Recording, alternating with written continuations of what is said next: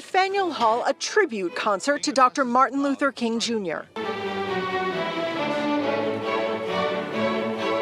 The crowd filling the seats for a special performance of the Boston Youth Symphony Orchestra's intensive community program. It helps students of color and others with classical music training. You see children who you probably wouldn't have seen back in the day playing classical music and really enjoying that.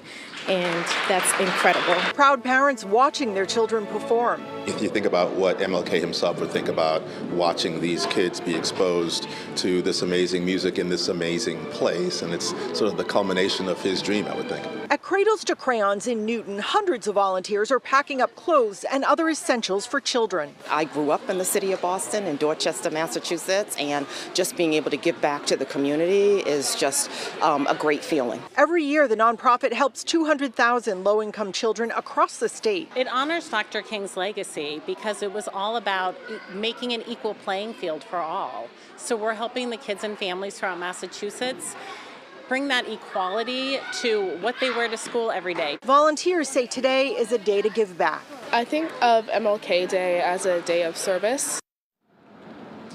Now, Cradles to Crayons also works with schools, hospitals, healthcare systems to get those clothes out to the kids that need them most. We're live here on Boston Common. Charmin Sacchetti, WCVB News Center 5. Charmin, thank you.